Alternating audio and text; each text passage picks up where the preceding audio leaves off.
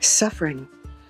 It's suffering. And it's suffering that is excessive, gratuitous, didn't have to happen that way. But more, to me, the really damaging aspect of trauma, whatever it might be, is not the trauma itself. I don't know, the earthquake, the illness, the abuse, whatever, but it's the way the surround deals with it, right? That's what's really important. You know, if there is a receptive, supportive adult, let's just say adult mind, to say, whoa, wait a second, this is not right. You've been hurt, shouldn't have happened. Let me help you. What can I do? It's huge. It's hugely different than, I don't want to hear about it. Again, I think about it as pain. I think about it as suffering. I think about it as things that leave a mark, that lay down tracks in the body, lay down tracks in the unconscious. The suffering and the hurt that happened at a stage where it could never be put into words, but it's felt in the body, and Freud had a term, the shadow of the object, right? It casts a shadow over a life, and so the world is interpreted constantly in various ways in terms of the trauma or series of traumas or just a toxic atmosphere of whether it's neglect and abuse in a household or political oppression or war or living in a refugee camp or, right? So I don't start off with a theory of trauma, but we talk about it from that point of view.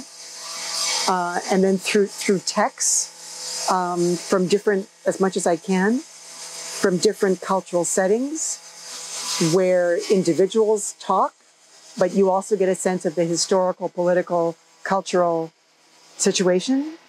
In some religious texts, like one of the texts two texts, we look at the, in this one course, take the binding of Isaac, right? And that's a very powerful, and remains a very powerful kind of theological religious text in the West that's meant to attest to the faith of Abraham, right? And we know what Kierkegaard wrote about it, or the crucifixion, right? When Jesus says, Abba, Daddy, why have you, So then we talk about that. So what are the messages that a tradition conveys? What do children hear in religious settings about this kind of thing being a good thing? Or the Syrophoenician woman, when Jesus says, why should I feed the dogs when the children have not yet been fed? And the way she has to accept his racist response. But even the dogs get crumbs. So she can have her child. So I'll say to the students, imagine you've got a sick child. You've got a sick child and there's a doctor. There's a doctor person around, and that person can help your child. You would object yourself pretty far, don't you think, to help your kid? So I try to ask those kinds of questions. You got to be careful because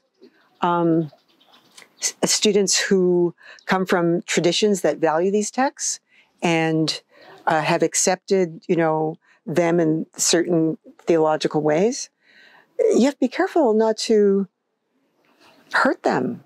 I mean, they're going to maybe be hurt or offended. So it's just, very well, as a scholar of religion, it's just very tricky. So that's the way I do it. But I guess the question is, what is the trauma? What were the conditions that produced it? To what degree are those conditions supported and reproduced by the society in question? Right? How is the impact viewed? Is the person viewed as crazy? Do we go to the DSM-5? Do we go for an exorcism? So there's a lot of issues, depending on what it is we're actually looking at. Yeah.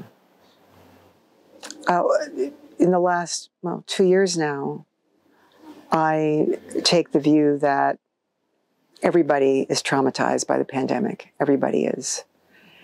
And everybody's hurt. In my clinical work, I noticed that things, let's just say, anxieties or nervousness or insecurities that pre-pandemic wouldn't be all that undermining.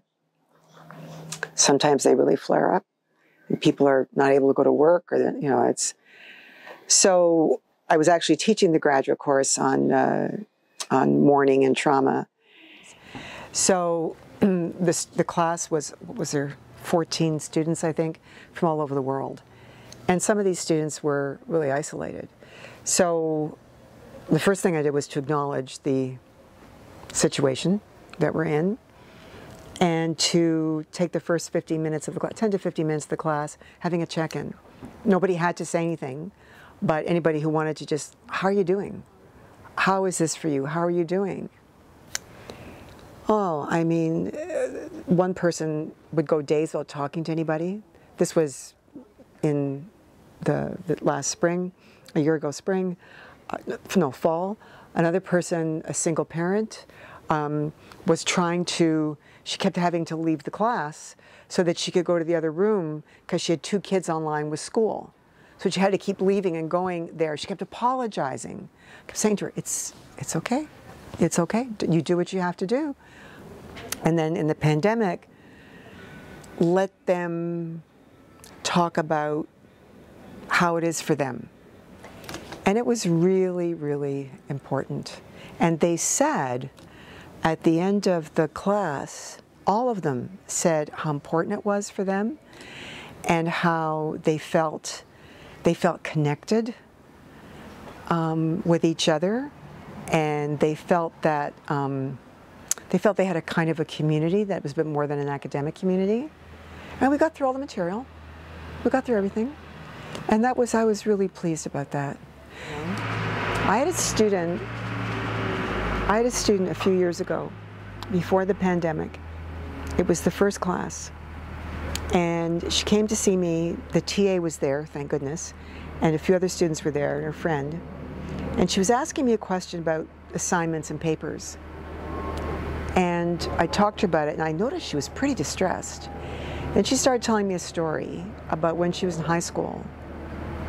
She wrote something, and the comments of the teacher were really humiliating, like really bad.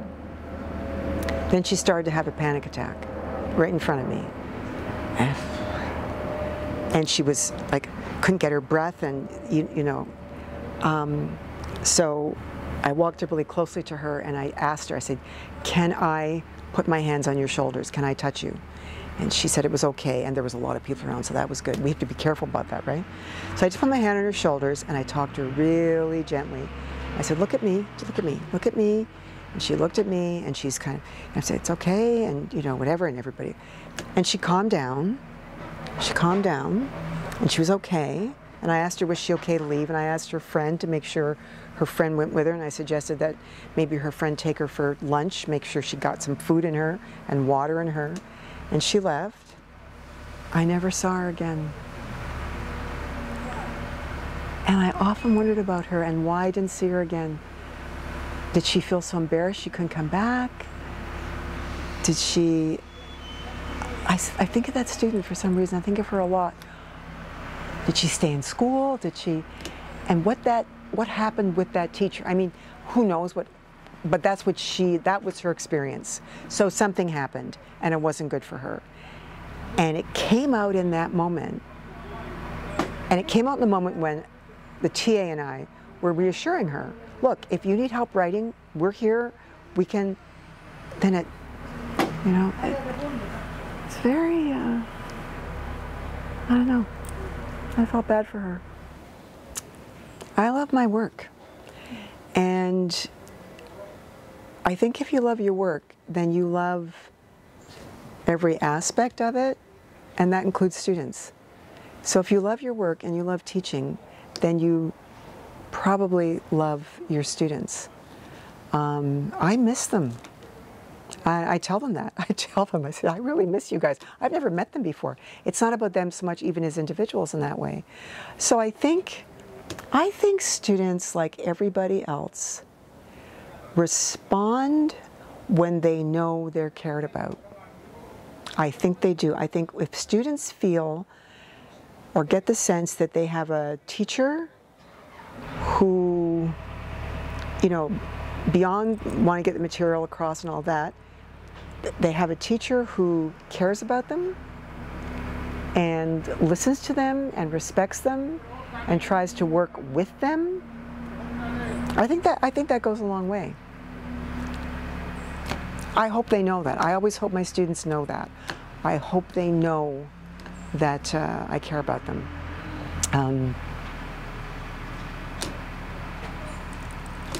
I don't have anything more brilliant to say. That's all I can say. It comes across.